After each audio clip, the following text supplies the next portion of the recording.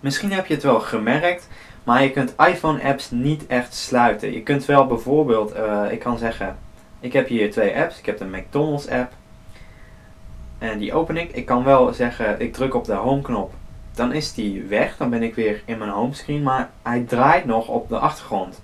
Hij is nog niet echt gesloten. Het is wel mogelijk om hem te sluiten. Daarvoor moeten we heel snel 2 keer op de home button drukken. En dan krijg je dit te zien.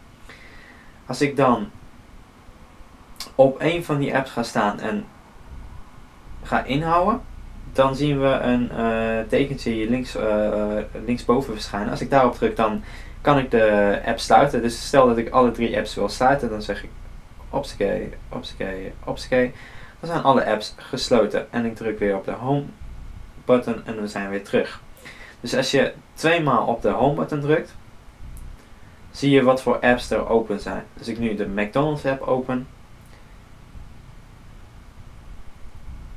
Zie je, hij is nu weer open. Ik ga inhouden en verwijderen. Dat is hoe je apps kunt sluiten.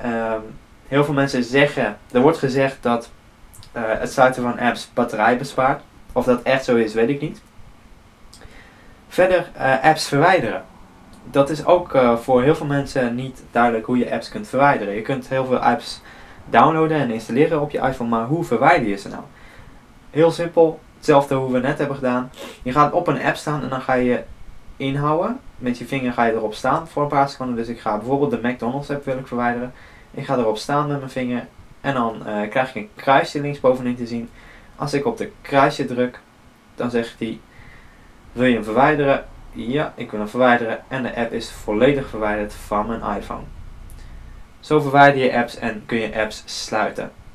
Mocht het niet lukken, heb je opmerkingen, aanmerkingen, laat het weten op jafico.nl of stuur een mailtje naar info@jafico.nl.